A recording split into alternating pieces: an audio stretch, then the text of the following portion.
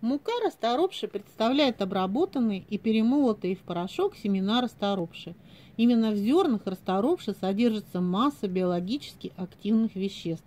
Мука отличается от широты расторопши тем, что в ней присутствует масло расторопши, а в широте этого масла нет, там больше клетчатки.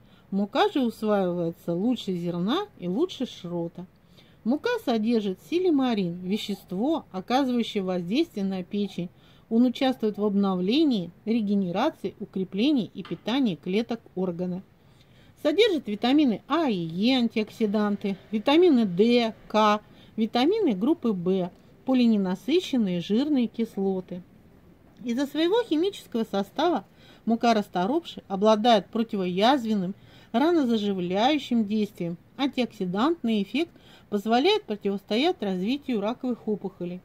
Защищает печень, повышает иммунитет, способствует похуданию, если применять ее вместе с диетой, улучшает работу сердца, снижает уровень глюкозы, улучшает состояние ногтей, волос, кожи, снижает аллергическую реакцию кожи.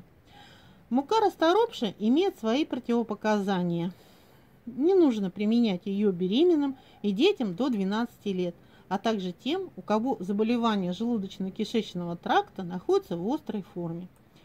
Прием достаточно прост. За 30 минут до еды 1 либо 3 чайных ложки разболтайте в воде и выпейте.